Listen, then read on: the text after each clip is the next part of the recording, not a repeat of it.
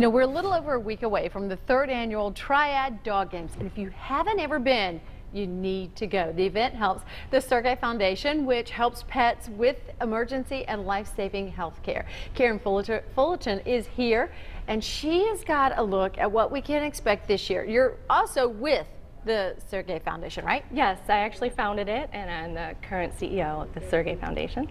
And tell us a little bit about the foundation if people aren't aware of it.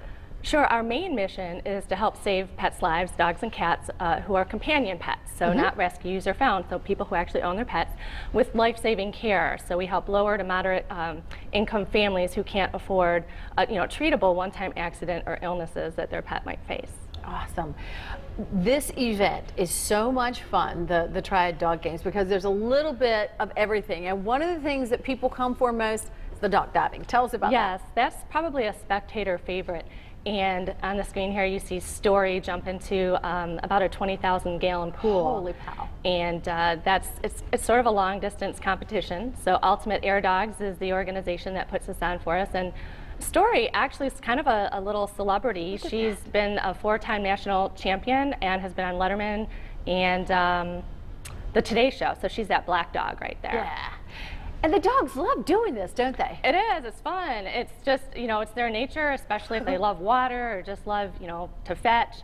And it's open to beginners. It is a competition, but you can just come and sign up, just to try it. Or if you don't want to actually sign up for the competition, they have some practice jumps that you can sign up for to do as well for a lower cost. And I mean, it's amazing to see. But if you have a dog that, you want to train, you want to get involved in this type of thing, this is a great way to, to get an idea of what they can do. Yes, because Triad Dog Games, we're going to have pretty much every sport dog competition there. We saw Lindsay with disc and Doc, and then we'll have some agility trainers and flyball trainers, coming up as well. And so you can talk to anybody there about those different sport competitions and getting your dog involved. And of course, you can just come without a competing dog. Dogs are welcome, just leashed and used to crowds.